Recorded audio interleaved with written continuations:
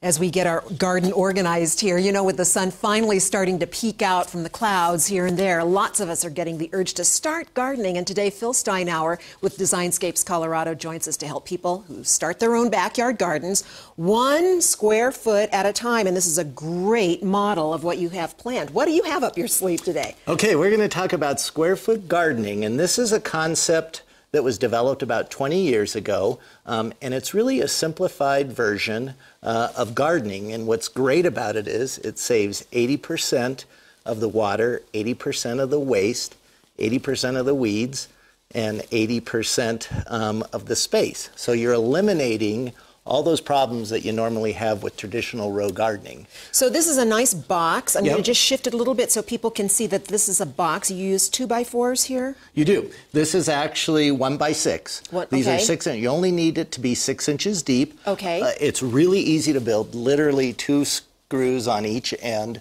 A lot of times you can get free lumber at an old construction site, or even I got this at Home Depot and they had it in their coal pile, because you don't mind if they're a little warped or damaged.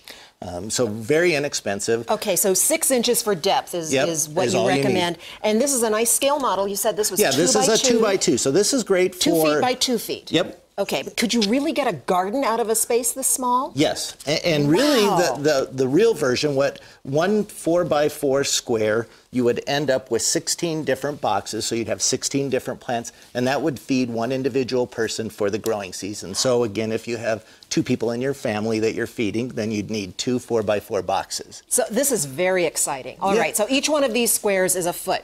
Yep. All right. And so you really want to start to think with square foot gardening in squares versus traditional gardening is in rows. And how you do that is, let me talk about soil real fast. Sure. Soil is very important, and the man that developed this square foot gardening uses a mix, and it's equal parts, so 1/3 compost, 1/3 peat moss, and 1/3 vermiculite.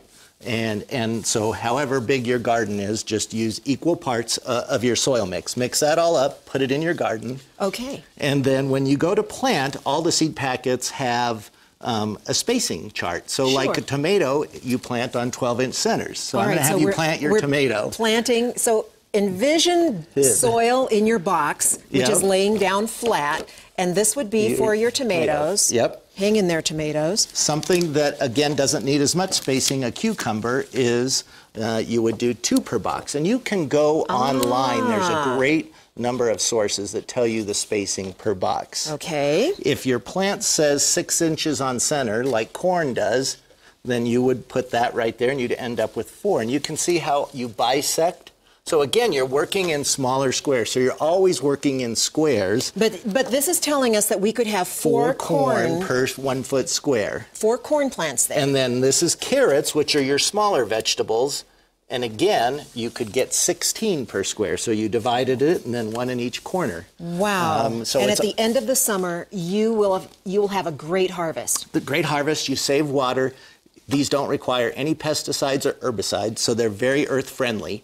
Because you're working in a small space. And they are crowding out any potential weeds. Yes. I love this, you can weed it in 2 seconds. Wonderful. Well, if you'd like more information, we'll put a link with more info on thedenverchannel.com for you, and I'll also tweet and Facebook this segment. But right now, let's